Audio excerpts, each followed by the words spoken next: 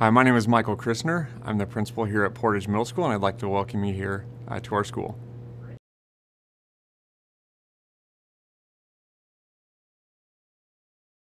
A lot of people think that because we're so small, it winds up being a challenge, and it does present its own set of challenges, but the staff really embraces the fact that we're a small school, and we've been able to create a family atmosphere with the staff, and they really value building relationships with the students. What the kids really love about Portage is that it's a small school, so it's a really small community, and they have really close relationships with their teachers because they work so closely together. They do a lot of intercurriculum learning where they might have a unit that all of their core subject teachers work together with, so they have that special relationship with them. So the challenges would be that, say for a particular grade level, there's only one teacher per content area for most instances. However, we use that to our advantage because then the teachers get to know all of the students. So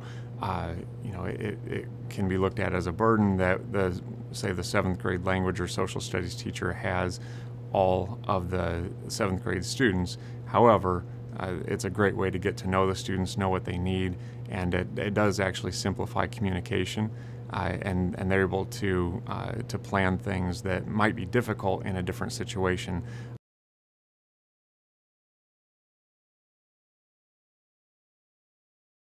So we have teachers that have been trained specifically on teaching STEM within their classroom and doing those hands-on activities.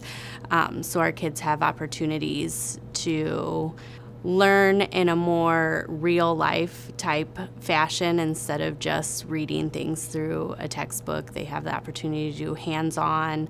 They have opportunities to use robots and 3D printers and do some experiments and things with the community, working with the community. Because the focus is on the culture and how we're doing instruction or how we're doing making them an active part of their education, it really is beneficial for everybody. So there is a big push for college and career. There is a big push for helping kids understand the STEM connection as that relates to their further education and how it might relate to their career. And that's been a bonus for us, but I think that where we really see the benefit for all students is through that culture shift. It's really more about connecting real-world learning to the standards and the curriculum that they're learning in class. So using what they're learning in class and how that will pertain to their community around them or things that they would actually use in the future. It's a lot of hands-on, it's a lot of using technology and 21st century skills.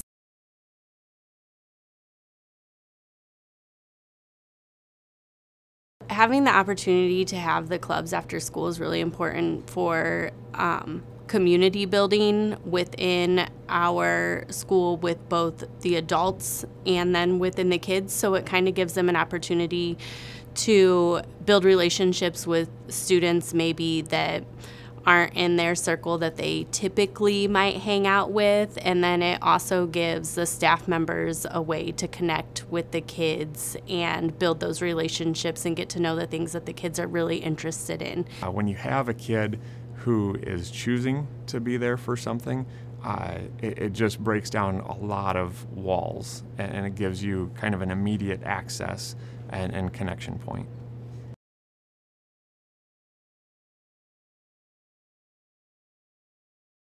Given the situation that we're in right now, where we have a limited number of students in the building and everything screams, stay away, we're keeping 6 feet of distance between each other, we've really had to look at how are we going to still make sure that we keep that close-knit relationship and make sure that we are identifying student needs. And so we've put some new protocols and processes in place. The teachers really work together to solve problems or come up with ways to do what's best for the kids. So that's I mean, that's kind of an exciting thing, and we always talk about that with our teachers and with our kids, that we're not really preparing kids for the world as it is. We're really trying to prepare them for a world that doesn't even exist yet, and for jobs that don't exist yet.